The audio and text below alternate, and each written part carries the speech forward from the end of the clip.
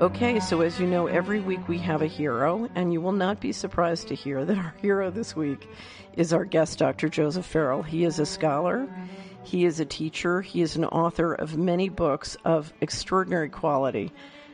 You've heard me say before, I have all of his books piled up in the den, although in doing the research to introduce him tonight, I discovered one that I didn't have, but I will get it. And I've said to somebody before I die, my goal is to have read everything he's ever written, which means, I'm going to have to keep up with him because he's writing more. But if you're interested in understanding history, particularly history that is critical to understanding the forces that now run our world, I consider his books essential reading. So do two things. If you do nothing else tonight, go bookmark his website. I may mispronounce it. It's Giza Star, Giza Star. And certainly take a look at the books available on his site. And you want to start adding his books to your library, including the one we're going to talk about tonight. So his work is really proof that it's really a living testimony to the power of scholarship and transparency, because so much of control in our world depends on keeping our understandings muddled and confused. And this is a scholar who can unpack that muddling and confusion and help you see clearly. So with no further ado, Dr. Farrell, are you with us? Yeah, thanks for having me on, Catherine. It's a pleasure and an honor to be here. Well, I first started to read your work you have several books on the Nazis and Nazis technology. So first I would like to ask you, how in the world did you ever get interested in the Nazis? Maybe if you could give us the real 411 on who were the Nazis and what were their relationship to America during the war. Right. Well, just one quick modification. My website is www.gizadeathstar.com. Oh, Death Star, I'm sorry.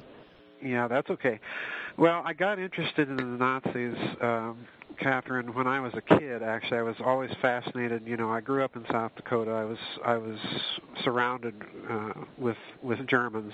Some of whom had been veterans. A very good friend of mine that I grew up in high school had been a veteran in World War II, fighting on the German side, and after the war had emigrated to this country. So, I grew up curious about World War II history and delving into things. But it really kind of got started in terms of what we're talking about tonight, when the vast scale of Nazi plunder in Europe, when I became aware of it. And then on top of that, the vast scale of the Nazi plan, quite literally to escape Europe with that plunder and then to put it to use.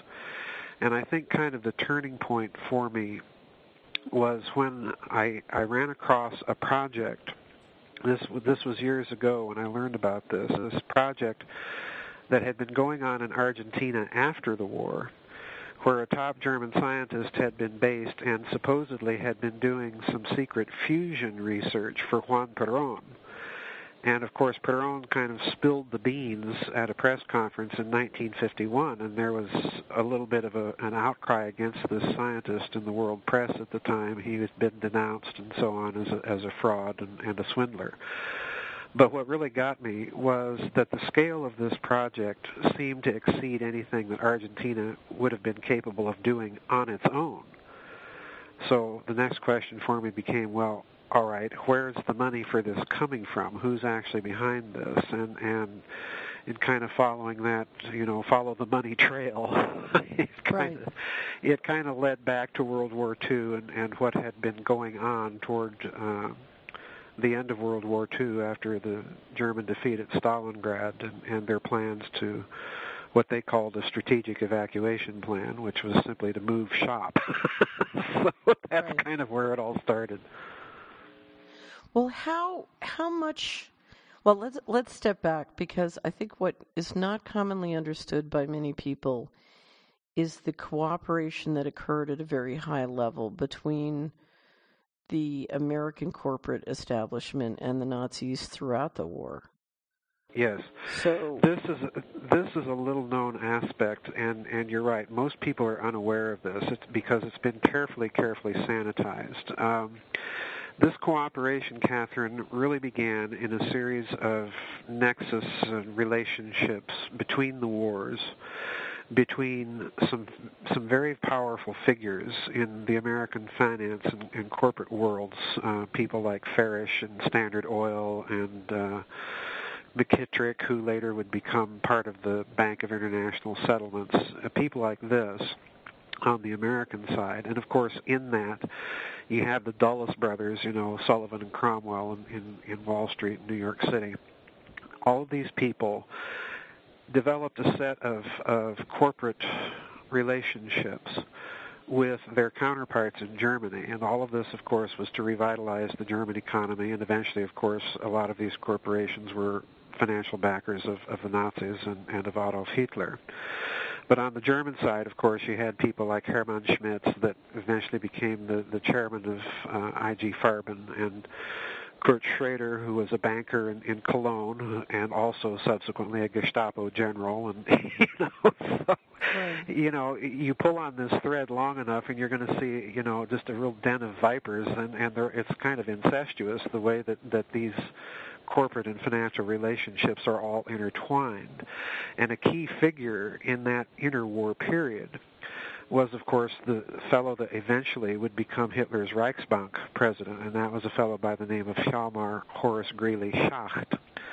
And, the name itself says it all. This man had been born in America, but had returned to Germany, where his parents had emigrated from, and then eventually, of course, became a financial powerhouse in the Reichsbank in Germany. And he's a key figure in this story, Catherine, because he was one of the kind of mentors, if you will, that founded the Bank of International Settlements in Switzerland, which is kind of a central bank to central banks.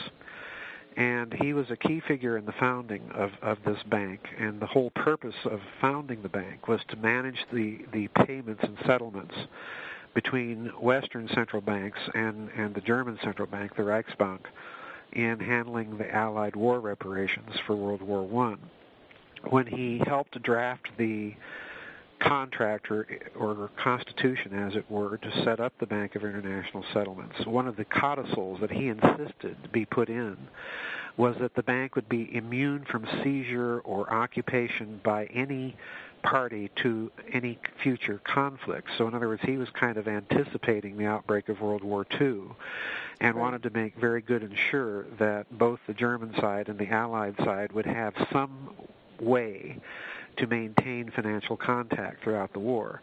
Now, I mentioned the Bank of International Settlements because it forms a crucial part of this whole post-war breakaway civilization idea. And the reason why is that during the war, the Bank of International Settlements was heavily under the influence of the Nazis, and they parked a bunch of their gold reserves in the Bank of International Settlements.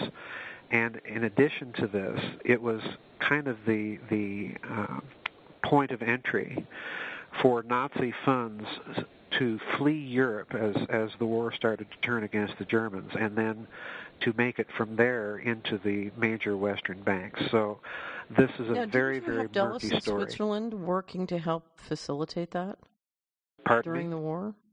Didn't you have Dulles in Switzerland during the war helping to facilitate that? Oh, yes, absolutely. Yeah. Dulles, this is the other key part of the story, and again, it's not part of the story that most Americans know. But Allen Dulles, of course, was in Switzerland as kind of the station chief for the OSS, which was the precursor to the CIA during World War II. And Dulles was assigned to Switzerland. Now, it's very important for people to follow the dots here because Dulles, of course, was a member of the prestigious firm of Sullivan and Cromwell in New York City. He therefore had, as a matter of course, he had several high-level banking connections. But as he was in Switzerland, as the war was turning against the Germans contacted Dulles. A number of high-ranking German military officers contacted him. One of them was a fellow by the name of General Reinhard Gehlen, and Gehlen was a head of a military intelligence organization inside the Third Reich that was called Fremde Heere Ost, which stands for Foreign Armies East. This was a vast military intelligence organization that existed in Eastern Europe and inside the Soviet Union. And he offered Dulles a bargain, and literally you have to read Gehlen's memoirs. I cite the memoirs in a book of mine called SS Brotherhood of the Bell. You have to read General Gehlen's memoirs to really fully appreciate the depth of what happened in the deal that he and Dulles struck. Because what he offered Dulles was to turn over to overall American oversight and control this entire Nazi network of spies inside of Eastern Europe and the Soviet Union. And the reason Gehlen did that is that he knew that the next big major geopolitical tension would be between the United States and the Soviet Union. And he also knew that the United States did not have much by way of a human on-the-ground intelligence network in that area of the world. So basically what he was offering to the United States was that Nazi military intelligence would simply continue in existence after the war and be under the nominal control of the Americans. But here, Catherine, is the whopper. He specified, and Allen Dulles agreed, that in instances where American and German interests would clash, that this organization would naturally look out for German interests first. And the other part of the deal was that he, General Gehlen, would stay in operational control, the day-to-day management of this vast network of spies after the war. And of course, that network eventually becomes the Bundesnachrichtendienst, which is modern Germany's version of the CIA. So you have institutional continuity between a major Western intelligence service today and this Nazi military intelligence organization. And the other thing that it means, and this I hope will drive the point home for the listeners, the other major thing that this means is that no sooner had President Truman signed the National Security Act of 1947 into existence, into law, then the civilian charter of the CIA is already massively compromised, because at that time what it meant was that the Soviet desk, the human intelligence that was being provided to the CIA, was basically being provided by a Nazi intelligence network, and the analysis, and this is, this blows the mind, but the analysis of Soviet intentions and strengths was also being conducted by this group of Nazi spies under the control of General Gehlen. So it's a massive story that we're looking at. Right. I just last year wrote a review of Helms's book. I'd never read his biography. And he documents some of the anger and fury over this. Oh yes. Years. Yeah. Yeah. You can imagine. You can imagine being an American military officer and learning of these deals. It's really rather breathtaking. But for our purposes, the other thing I think we need to remember is that while these deals are being struck with Allen Dulles and General Gehlen, there's something else happening toward the tail end of World War II within American intelligence, and that's the institutionalization, so to speak, of what is going to become covert operations after the war. You have people like Frank Wisner, Ed Lansdale, that are involved in the OSS and some of their covert operations. Well, these people will continue after the war.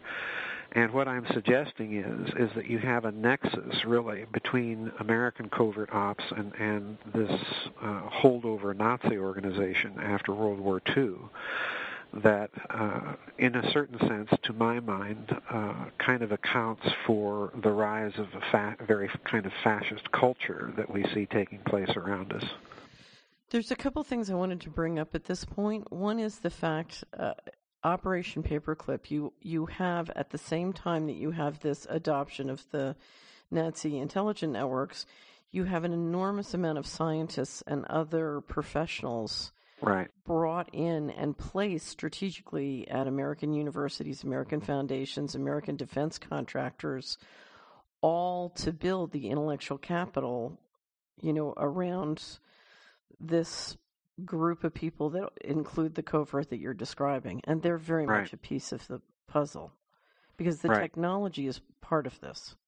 Oh, yes, absolutely. The technology is the big story here. I like to put it this way, Catherine, when I talk to people about what's going on here. Toward the end of the war, it is the Nazis who are driving the division of the spoils. And what do I mean by this? If you look at what happens, you discover that the Soviets are making off with literally hundreds of middle echelon managers within Nazi black projects, within their secret weapons projects.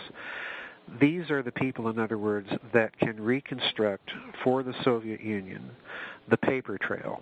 They can reconstruct the basic ideas, all right? When you look at the American side of this equation, you discover that we're getting all of the top flight Nazi scientists. We're getting Arthur Rudolph and Werner von Braun and General Dornberger, and all of these people are coming to the United States. So in other words, what is happening here is that the Nazis are driving the division of the spoils so that there will be a stalemate, so that there will be a post-war, more or less, balance of power between the Eastern and Western blocs. And the reason they're doing this is classical German diplomacy. You don't really have to look very far to understand it. Because the reason they're doing this is that Germany has maximum diplomatic maneuvering room when precisely there is such a standoff between the East and the West. This is classic German diplomacy, has been ever since Frederick the Great. So this is part of the explanation. But what's happening in this country, you're absolutely right. What the Nazis are doing is they are very carefully penetrating key segments of the American military-industrial complex. This is another vital thing that people need to understand. And I even discovered, in one of my books that I wrote, I discovered that American counterintelligence, after the war, learned that these Nazi scientists that we had just brought over from Europe were somehow still maintaining some sort of contact, and it was through Latin America. And that just blew my mind, because what this meant was that we were dealing, in effect, with a kind of a Nazi extraterritorial state, no boundaries, no borders, existing within host countries. In other words, we're dealing with a kind of a breakaway civilization already. And, this is compounded by the fact that in terms of Operation Paperclip, the Nazi pasts of many of these scientists was completely sanitized or completely overlooked, all in the name of stealing a march on the Soviet Union for technology. So, it's really kind of a sobering picture when you look at it and contemplate all the implications. There are two other things I wanted to bring up just at this exact period right after the war. One of my favorite stories about that period is Dulles is sitting at Sullivan and Cromwell, and Christopher Simpson in his book Blowback describes they've laundered some of the money that they said was seized from the Nazis. It's money that the Nazis had seized from the Jews. It's come back from Switzerland. So we're assuming they made a deal. And they've got the money in the Exchange Stabilization Fund, which in the United States is the mother of all slush funds. So they've got the money in the Exchange Stabilization Fund. Now, the Exchange Stabilization Fund is run by the New York Fed as agent for the Secretary of the Treasury, but it doesn't go through the governmental bureaucracy. It's direct to the Secretary of the Treasury. And my theory from everything I've seen is Sullivan and Cromwell has a very big hand in all of this and has for decades. But So they're sitting there, and they've gotten a request by the Vatican to rig the Italian elections, and they use that money. And sometimes I say that the history of America is the story of how they keep replenishing that fund. Yes. Oh boy. Right. Well, that's the $64 trillion question right there. And so in the last round of bailouts, they got it all. Yeah. Oh boy, but, Catherine, that's Pandora's box. Well, I know it does, but I'll keep going because what we can do, we can open lots of boxes and then we'll see where it goes. The other thing is, I wanted you to say a little bit about what technology the Nazis did have, because I grew up in Philadelphia, and the Philadelphia experiment had seared the psyche of the, there was not a 33-degree Mason who was not totally freaked out by the Philadelphia experiment. In Philadelphia is the way I say it. And so it had, it had hit the psyche in a noticeable way that I noticed even as a child. So maybe if you could say a little bit about what technology they had and how it fits into this notion of a group of people who've gotten hold of the most advanced technology in the world. Well, this is all such a complex, interrelated story. Before I get to the technology, I think to address your comments about Sullivan and Cromwell and the Dulles brothers and the secret slush fund and the role of the New York Federal Reserve Bank, all I can tell you is that these are the entities, the institutions that keep recurring over and over and over in my research in connection with all of this, because one of the things I try and do in saucers, swastikas, and psyops, as you know, is to point out that if you're going to have a situation of a breakaway civilization researching incredibly advanced technology, you have to have a reliable mechanism of financing it. And that mechanism has to be more or less independent of any sort of government oversight, or for that matter, changing politics. The wind blows one way today and blows another way tomorrow, and your funding may be cut, even if it is covert. So my thinking was, at that time, taking a page from what I saw happening at the end of World War II, when the Nazis do their fair share to set up or bolster this hidden system of finance, was that in reality, I think what you have being created after the war, to put it in a nutshell, is a kind of détente that is struck between the surviving oligarchies of Nazi Germany on the one hand, and for that matter, Imperial Japan, and the American financial oligarchs on the other. And we'll get back to why I think that there's this détente that at least was put into place at the end of World War II. But all of this is about technology, you're right. And in a nutshell, there is in Nazi Germany a project called the Bell, all right, Die Glocke in German. And there's a lot of people now that are trying to say that the Bell was nothing but a kind of a glorified aspect of research for their atomic bomb project. And they present some very powerful, strong arguments, but I think there's a few details that they're missing. For my part, when I look at the Bell project, I'm seeing a project that the Nazis conceived as a gateway technology for three purposes, and here's the three purposes.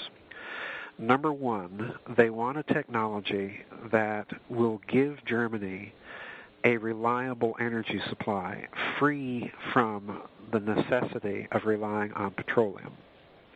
That's number one. Number two, they want a technology, and it's the same technology. In other words, it's the same basic physics conceptions involved. They want a technology that will lead to some sort of reliable field propulsion, or if you want to call it that, anti-gravity. And number three, Nazis being Nazis, after all, anytime that you're dealing with that kind of technology, they want to weaponize it. They want to create some sort of doomsday weapon out of it. Now, if it sounds like I'm talking about flying saucers, yes, I am, and no, I'm not. The reason I'm not is that the Bell Project, the Bell was reportedly seen by witnesses, concentration camp witnesses that were supposed to, forced to be working on it. This was a device that was actually seen at night by some of these people to be levitating, but it wasn't maneuvering. It wasn't doing any fancy UFO maneuvers. But apparently the Germans did get this device, whatever it was, to some sort of pitch of development that it showed great promise. Now, the reason I'm belaboring all of this, Catherine, is that if we look in turn at the post-war fusion project that was going on in Argentina under Juan Perón and that was being conducted by this German scientist, his name was Dr. Ronald Richter, he was actually involved in this project back in Nazi Germany. So in other words, what we have is a continuation of this super-secret Nazi research project that was going on inside of the Third Reich during World War II. We have a continuation in Argentina of the very same project after World War II, and for that matter, when Perón exposes the project in 1951, 6 years after World War II. Now, this means you have organization. This means you have finance. This means you have a technical infrastructure in place that can get this scientist the necessary equipment, and on we could go. So the implications of it in terms of this idea of a breakaway civilization are rather breathtaking, and that implies in turn that the Nazis had a large pool of liquid capital that they could draw on after the war. And once we say that, we're dealing with what I think was really the hidden purpose of the formation of the Bilderberg Group. And let me explain that briefly. When you look at the founding of the Bilderberg Group, you have on the one side, you have on the Anglo-American side, of course, the involvement of the Rothschilds, the involvement of David and Lawrence Rockefeller, and so on and so forth. But on the European side, who do you have? You have a fellow by the name of Prince Bernhard, who is, of course, kind of a minor German nobleman who marries into the Dutch royal family. And interestingly enough, Prince Bernhard held a managerial position during World War II in, guess who, IG Farben, so there's yet another Rockefeller German business connection. And in addition to that, Prince Bernhard was an SS officer, all right? Now, one of the major guests at these very early Bilderberg meetings was a fellow by the name of Dr. Hermann Josef Abs. And at that time in history, he was the CEO of Deutsche Bank. During the war, he was actually at a small handling bank in Berlin that did nothing but handle the government accounts of the Reich. In other words, this was the man that signed the check to pay Adolf Hitler's salary as chancellor. So what I suspect is going on at these early Bilderberg meetings is they're dealing with all of this Nazi loot, and they're trying to figure out how they're going to move it into Western banks. And let's face the fact, what all of this liquid capital means is that these Western banks can then keep some of it off the books as a kind of a secret reserve. They vastly expand their ledger credit-making entry ability after the war. This would account for that massive post-war expansion of credit, this and some other things. And in the meantime, the Nazis have access to the financial markets. They're, in effect, laundering their money. And the thing that really drove this home for me, Catherine, was when I read a book by a former CBS journalist by the name of Paul Manning. He was a close associate of the old anchorman Ed Murrow, all right? Mm-hmm. Paul Manning wrote a book called Martin Bormann, Nazi in Exile, because his research had convinced him absolutely that the Nazi Party leader, Martin Bormann, had survived the war and was somehow kind of the senior manager, so to speak, of this post-war Nazi enterprise, whatever you want to call it. And Manning came across something that dumbfounded him, and to this day it dumbfounds me. And that is, in the early 60s, Martin Bormann cashed a rather substantial check on Manufacturers Hanover and Chase Manhattan Bank, all right? Now, here's the real rub. He cashed the check over his own signature. Okay? What does that tell you right there? Uh-huh. And to make matters much worse, the check was cleared by Deutsche Bank in Buenos Aires. Okay? So, that little thing right there ought to tell everybody that, we're dealing with, the same old nexus that occurred during the war between American business and the Nazis. This nexus continues after the war. Yeah, they continue to do business. And I want to throw in a couple of other things. We see the 47 and 49 Act, the National Security Act and the CIA Act passed in 47 and 49, which gives the U.S. government the ability to appropriate money and then shift that money out of the agency it's designated for and have it disappear into the black budget on a non-accountable basis.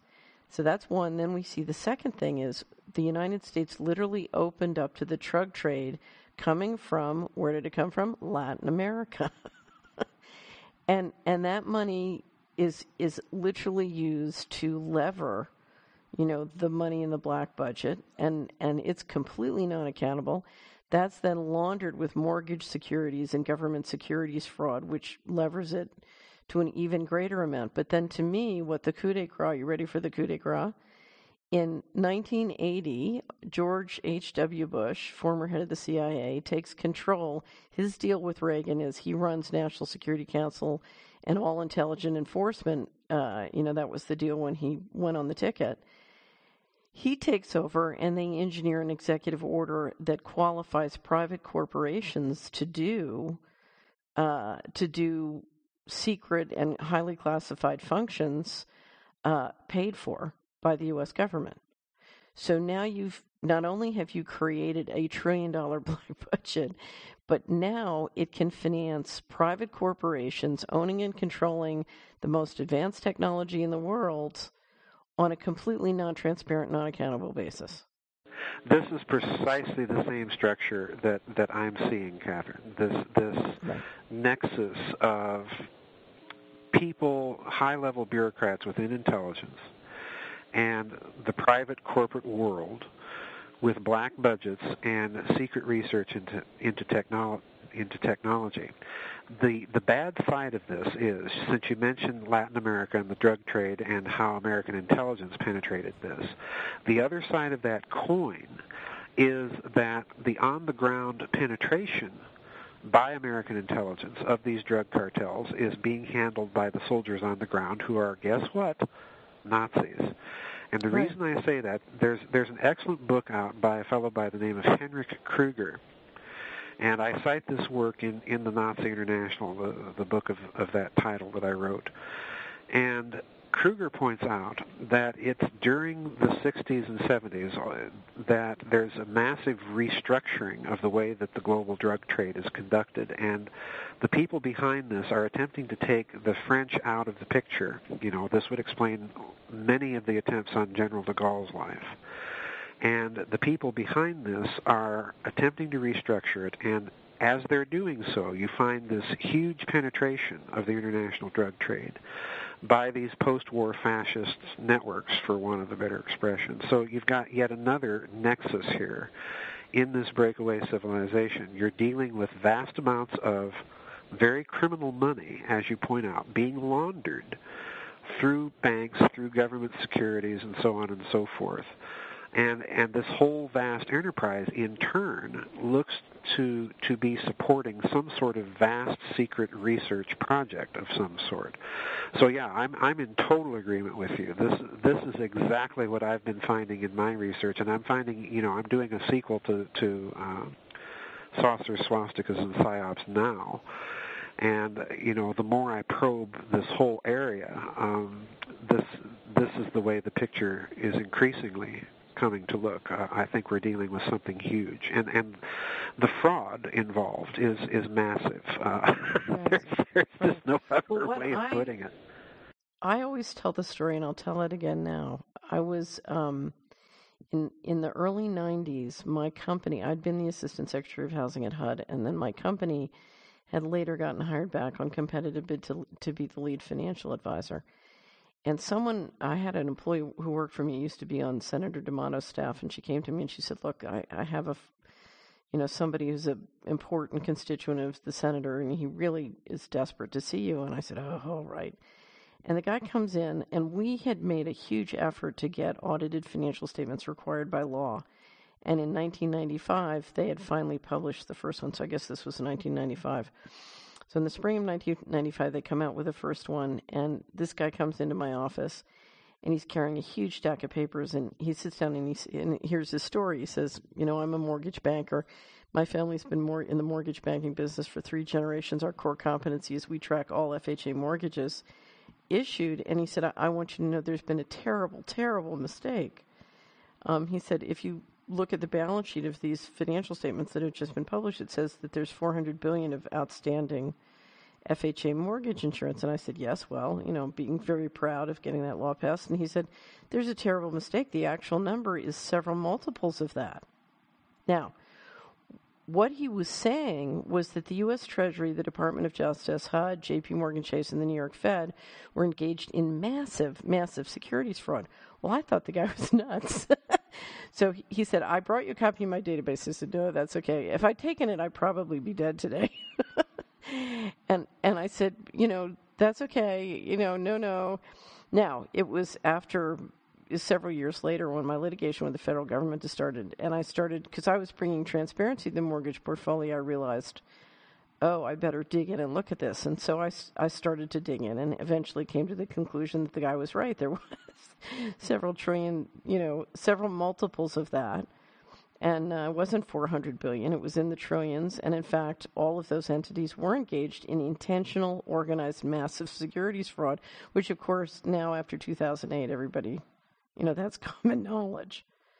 But, I think what is underestimated by many people is the extent of the financial resources that have been available to these folks for decades.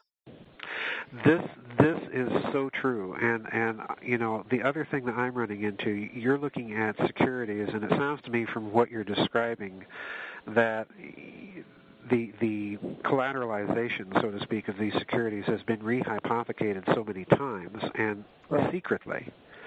Well, I'm looking at a very similar phenomenon, Catherine, and I ran across this in doing the research for saucers, swastikas, and psyops, and I'm writing about it in this book, and that is that the amount of gold reserves in the world, number one, the number itself appears to be massively obfuscated. And number two, the way I'm seeing things now, let's go back to what I said earlier. We're looking at a post-war détente between elements of the Nazi oligarchy that survives World War II. And the reason they're left alone is they promised to move all of this money into Western banks. And they're, bingo, right there. That's one hidden reserve that these banks can call upon. But the other aspect of this is coming from the Pacific. And we need to remember that, in addition to the Nazis plundering Europe, we have the Japanese plundering Asia. Right. And again, I think that you have an element of collusion and post-war détente there, where all of this vast amount of hard assets, bullion, gems, and so on and so forth, is placed at the disposal of the Western banks. And this hidden reserve has, the way it's looking to me, Catherine, has been rehypothecated so many times. And it truly is vast.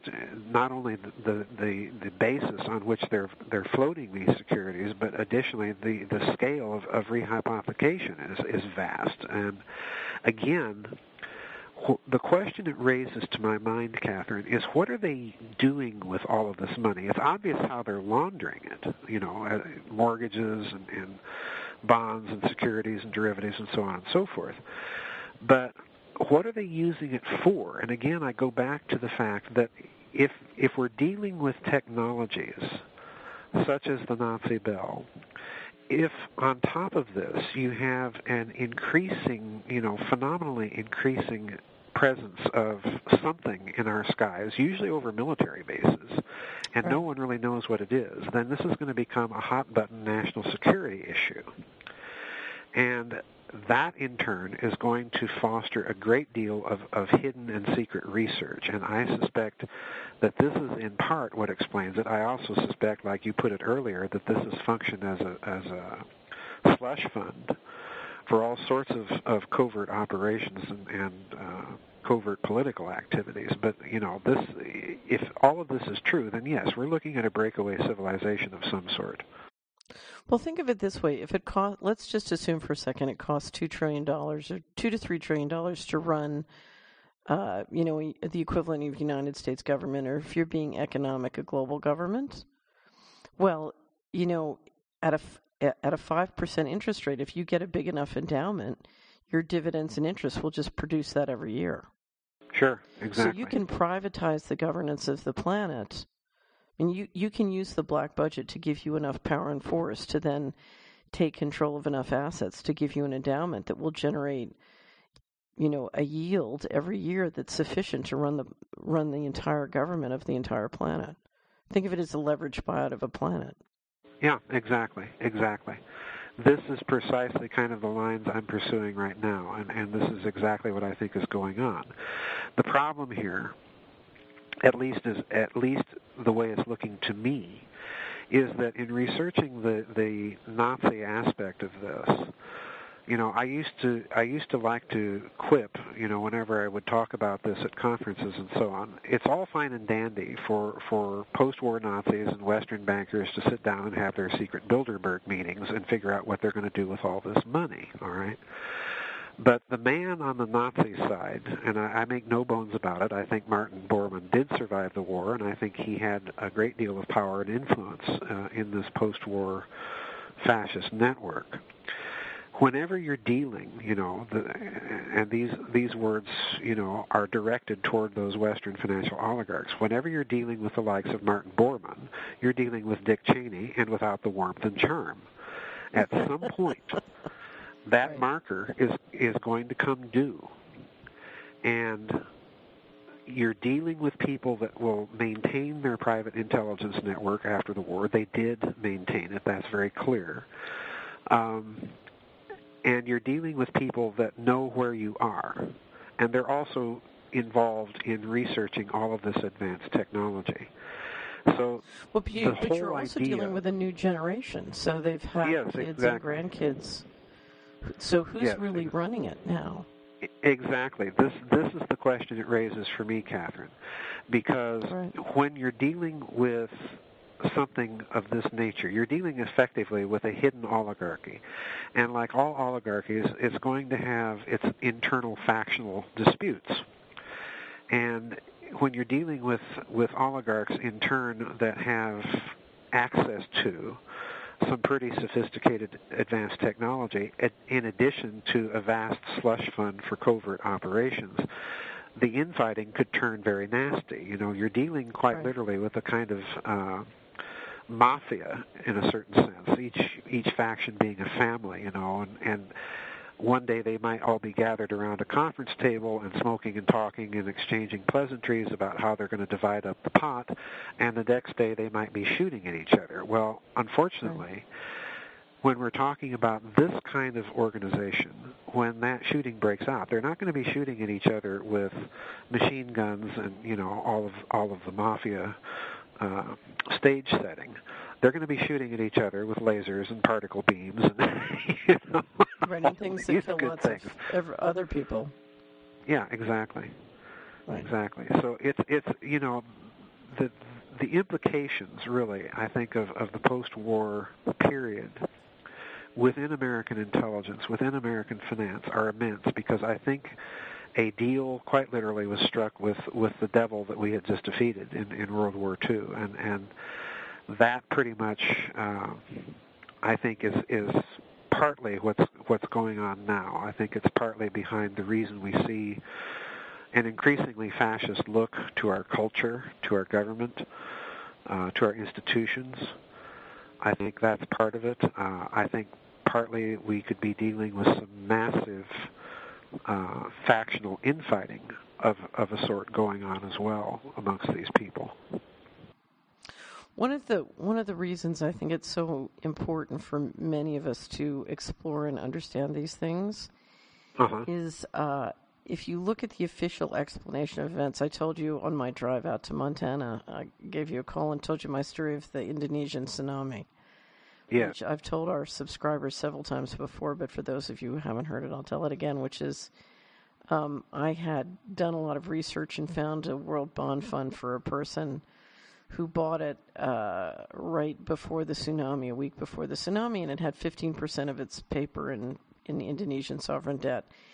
And then a week before the tsunami, right after they bought it, it dropped like a stone, 15% overnight with massive insider trading. We couldn't figure out what is going on. There was nothing. Interest rates hadn't changed, nothing. And then a week later, the tsunami happened, and I realized, oh, my word, they knew. Now, in a world where people don't understand that a tsunami can be induced and people can make fortunes from doing that, yes, it's depressing to understand that, but it's very helpful to understand that such weaponry exists. Yes, it does. This is what people have to understand, Catherine. The technologies that we're talking about, that we're suggesting, are, number one, they're technologies that to a certain extent are capable of manipulating planetary systems, in other words, weather, earthquakes, things of this sort.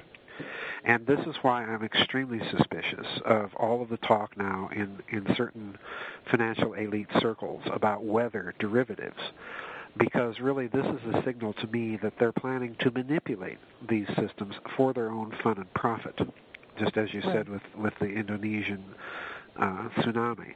But the third thing that I think we need to understand about these things is that once again, we're looking at the signature, I think, of this breakaway civilization. And the reason why is we have to go back to that nexus between finance and intelligence. What all of these types of technologies are really suggesting is that Mother Nature is the perfect, plausible deniability.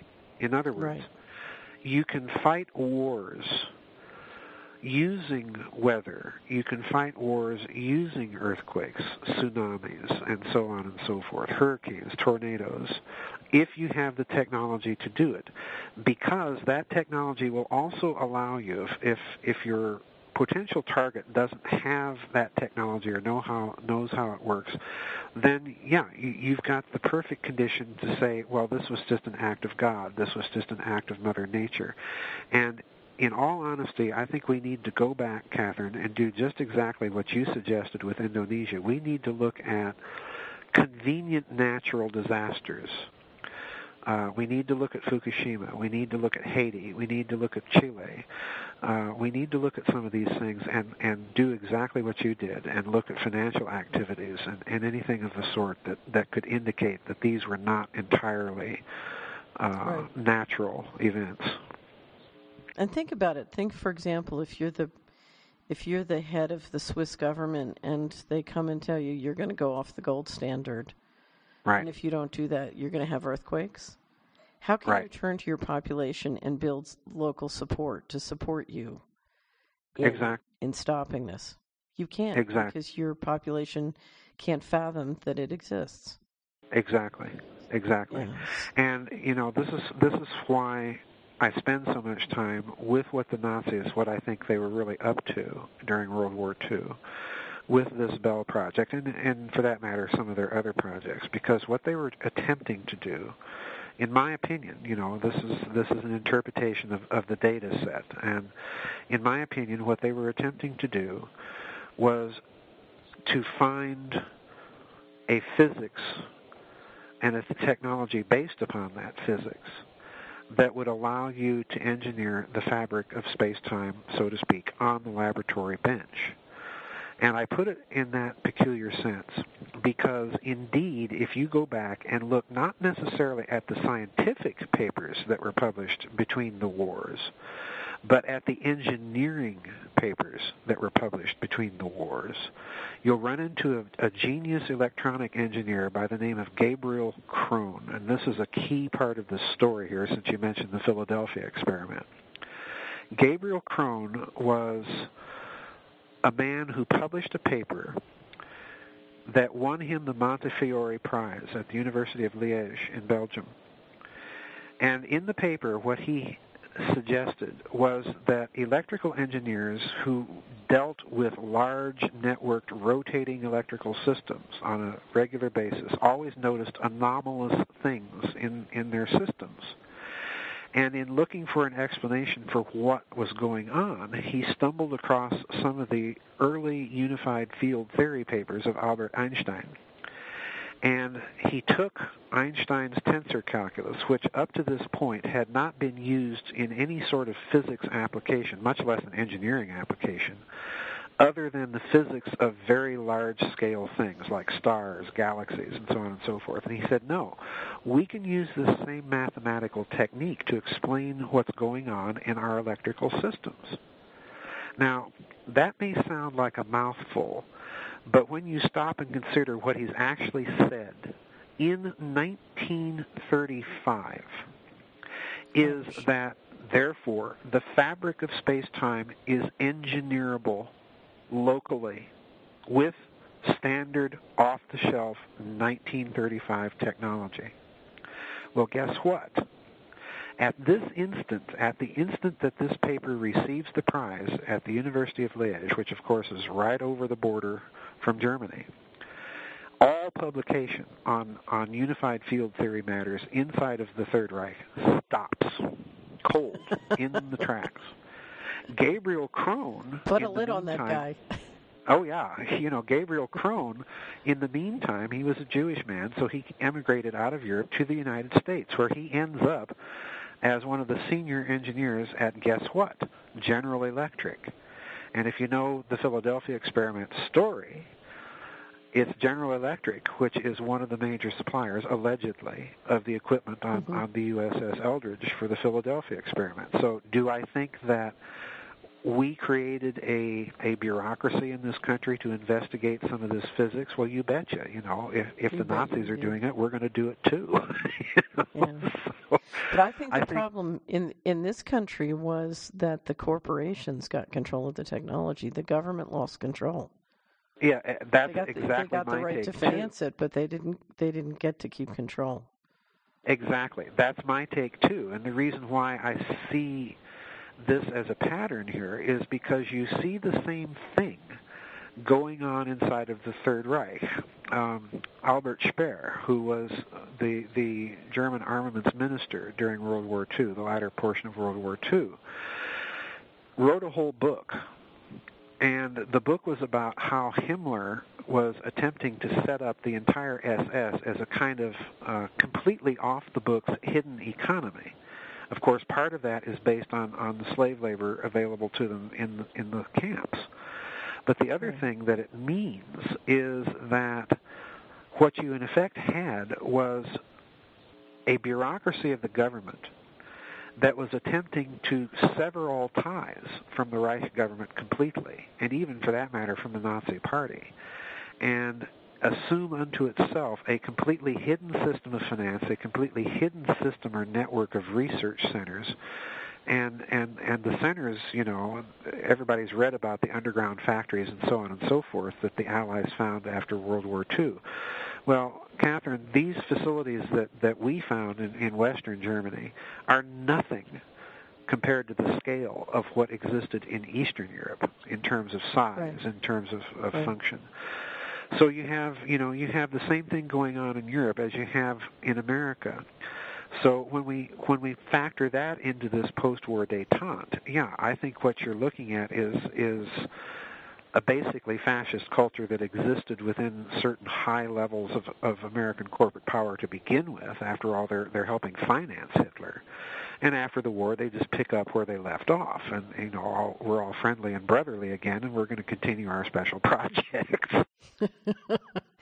All the time you're talking, I keep hearing that line from Leonard Cohen's song, "First we take Manhattan, then we take Berlin." Yeah, that's right. There you go. I wanted to bring up, on the Solari Report, we often do something called Let's Go to the Movies, because I found in America that fiction is fact and fact is fiction, and that, a lot of what's going on comes out via Hollywood. It's kind of like a steam valve. They kind of have a way of telling people about it. But in Let's Go to the Movies today, I wanted to talk a little bit about The Forgotten. I don't know if you've seen it by any chance. It's a oh boy, sort of a psychological thriller about a woman in New York. This one? You're talking about the movie with Julianne Moore? Yes. All right, you're not going to believe that. I just watched that movie this afternoon. You're kidding. No. Just before the show. Oh. So we're, synchronicity again. We've done several programs on mind control, so it's something I've touched on before. But one of the things I've found, whether it's mind control targeted at an individual, in the movie The Forgotten is a story of a woman whose son has been kidnapped, and it's an effort by a group of people, including the U.S. intelligence agencies, to see if they can get away with this and get all the parents to forget that the kids existed. And in the movie it seems like a much more bizarre thing, but things like this do go on.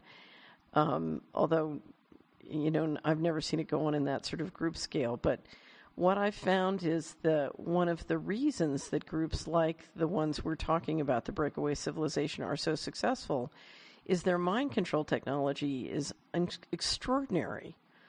And of course, now it's not just targeted in individuals, what you can do with one Manchurian candidate or one person, but, what you can do with entrainment technology on scale. But these are a group of people who've invested enormous scientific and research resources and, billions of dollars in understanding the human mind and how they can control and manipulate it. Right. So right. What did you think of The Forgotten? I have to ask you. Well, to me the movie is very dark, but the underlying message to it I think is very, very interesting. The message is, okay, there's a bunch of missing children, number one. Number two, we have technologies and techniques to make you forget, except in a case where the bond of love is so strong, we can't break it down. So in other words, the underlying message of the movie is you've got a bunch of materialists thinking that they can engineer everything through technology, and in the end, it falls just short of being able to break down the barriers to personality and will and conscience that is informed by love. Right. And you notice that the politicians who get shot are the ones who are talking about love. Yes, exactly. Kennedy, Malcolm X starts talking about love, and the next thing you know, he gets shot. He's shot. That's because love is very dangerous to this group. Yes, it is. And I think, we could be all night talking about this subject, but, I have a number of books that I've written about what I call the topological metaphor of the physical medium. And the bottom line is, if you really understand the basis of this metaphor, it's a highly mathematical concept, to be sure, but you find it over and over again in ancient religions, philosophical, metaphysical systems, and so on and so forth. And the bottom line is really that it's a metaphor of love, is what it is. And this is what cannot be broken down through any merely materialistic technology or technique. But it is true, on the other hand, I think you're absolutely right, that one of the signatures of this breakaway civilization is, to my mind anyway, at least in the books I've been researching on this post-war Nazi theme, is that in order to conceal the truly cosmic technology that you're trying to perfect and develop, you are going to want to pursue every available technology and every available technique to obfuscate that technology in case anyone happens to see it. Right. And this is, I think, an integral part of this breakaway civilization. Because the other side of this coin, Catherine, is that we've had, since the Second World War, we've had an enormous increase in the frequency of UFO sightings, and at least some of those, to my mind, represent a technology, whether it's from here or off planet, who knows, but I certainly think some of it is coming from somewhere else or someone else. And if that be the case, then you know that the people in the national security establishments of the major powers of the world are going to take immediate steps to at least be able to defend themselves, just as a matter of national security, against this technology. And that means they're going to put into place a program and technologies to obfuscate the issue, force people to ask the wrong questions or interpret it the wrong way. So I think we're looking at something truly huge. It has huge financing. It has breathtaking technology. It has an extensive intelligence network, both for covert operations and intelligence gathering. And on top of that, it's dealing with huge problems. Right. There's another player on the block that I don't think they anticipate. Right. The situation is we've got powerful weapons in the hands of people in an insecure situation. Exactly. And you add to that, I think, you add to that it's kind of hard because you're kind of skipping in and out, and I hope I'm not talking over you. If I have been, I apologize. No. But sometimes the connection skips in and out, and I don't actually hear if you're talking. But the other thing that's very, very significant to me, at least with the whole idea of this breakaway civilization, is the idea of factional infighting. I do think that there is a lot of internal stress amongst this financial oligarchy that we see trying to run things all their own way. I do think there's a possibility that there's some powerful internal struggles as to who's going to emerge on top of all of this. And to a certain extent, I think if you read certain signs carefully, I think there's a little measure of panic in certain Western oligarchical circles that I think is going to increase. And you think that's because they literally don't have the ability to defend against some of the other factions? Yes, I do. I think to a certain extent, and I'll give you the kind of model that's been in my head and the way I'm kind of looking at things now. It may change as I get more information, but it's looking to me, Catherine, that I go back to what I said about, this post-war détente. When you're striking a deal with any sort of post-war international fascist body, you're dealing with Dick Cheney without the warmth and charm.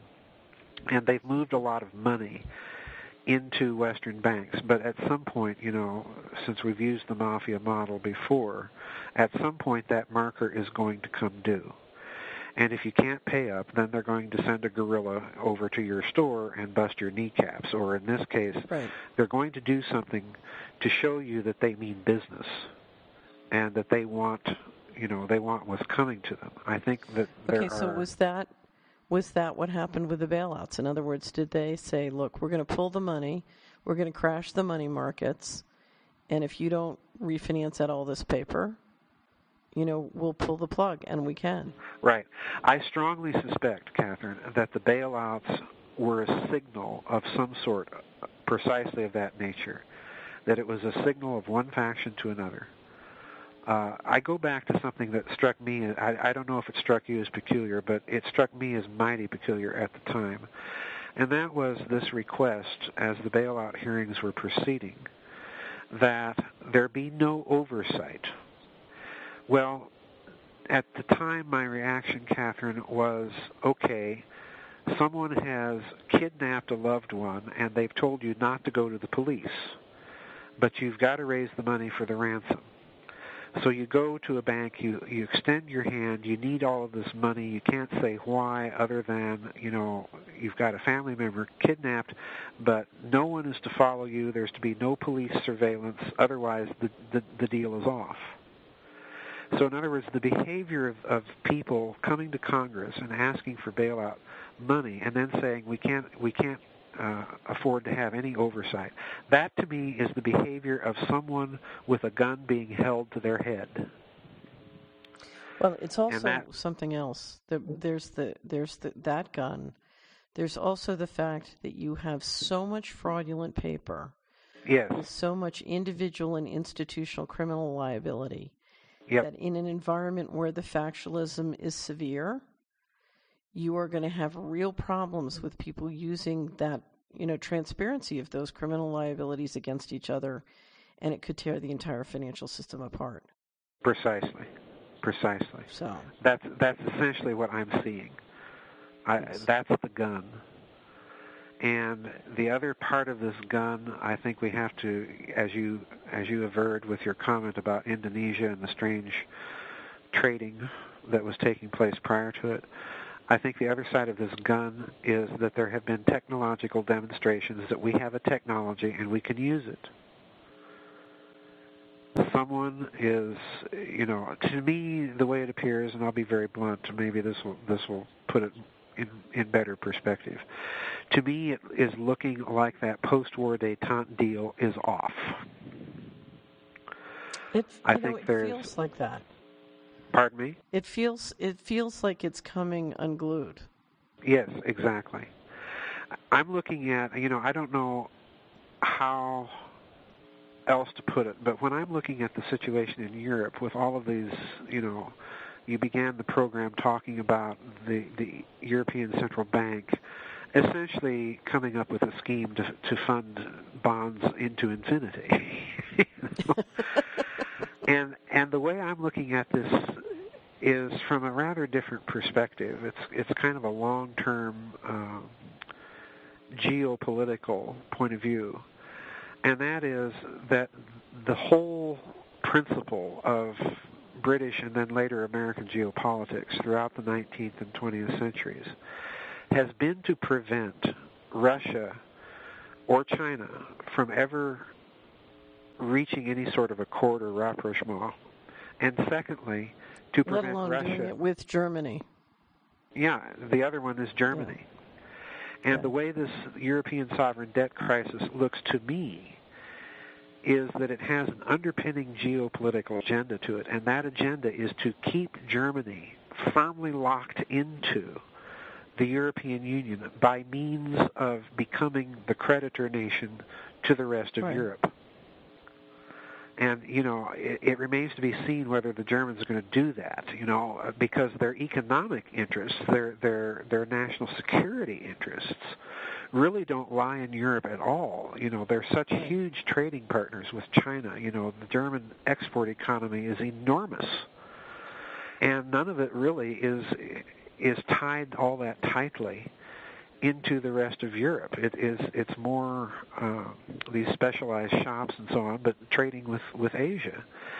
And certainly their energy needs are being increasingly met from Asian sources, Russia. from Russian sources. So it appears to me that there's some sort of geopolitical agenda going on behind this European sovereign debt crisis as well. Well, before we close, you must once again describe your website and how we can access your books and how we can stay current on what you're doing, because you do webcasts as well, right? Yeah, I do. I have a subscribers area on my website where I post kind of private research papers on various topics. I don't post very many, but I do post some there. Simply my book writing takes too much time, for writing, but on certain subjects I do post papers there, and I do. I'm glad you feel that it's hard to write as many books as you do, because when I see how many books you've written, I think, how in the world does he do it? Well, I'm basically stuck here in my office 24/7 in front of my computer. That's how I do it. It's quiet in South Dakota. Yeah, I take a break to eat and shower and so on, but that's and sleep, but that's about it. No, the website is called www.gizadeathstar.com. That's all one word, all lowercase. I do have a web store there on the website that people can order my books right off the website. Which, if they do it that way, it does give me a few extra pennies per book on royalties and so on. But basically, the reason I write so many books is I've found what happens to all authors when they become self-supporting. Then you have to keep a certain pace of research and writing going in order to maintain that. So hopefully the website, the income from that will generate a little bit more time so that I can take things at a more leisurely pace. Well, I have to tell you, what you've accomplished is extraordinary, and I hope that everybody in the Solari Report Network takes advantage of what you have to offer, because it's very special, and I can't thank you enough for joining us. And if there's anything I can do to help, I'm going to write up my stories and send them to you before I leave Montana. But if there's anything else I can do to help with your book and research. Do you have a title yet? Yeah, I do. It's up at Amazon. It's called Covert Wars and Breakaway Civilizations. Oh, sounds juicy. It's the sequel to Saucers, Swastikas, and Psyops. I'm kind of, in the Saucers book, I was kind of approaching things from the Nazi side of the equation. In this book, I'm approaching things more from the standpoint of the Western side of the equation. Right. So, I'll never forget, I have to tell you this. When I first saw the documentary Phoenix Lights, have you ever watched that? Oh, yes, Yeah, so I was in the process of writing lots of stories about there's $4 trillion that went missing from federal accounts between fiscal 1998 and 2002. So I'm yapping on and on about the $4 trillion of missing money, and so I was watching Phoenix Lights with a group of friends, and I saw the UFO sort of float down, the interstate, and I stopped and I said, I bet you Lockheed Martin would build that for $4 trillion.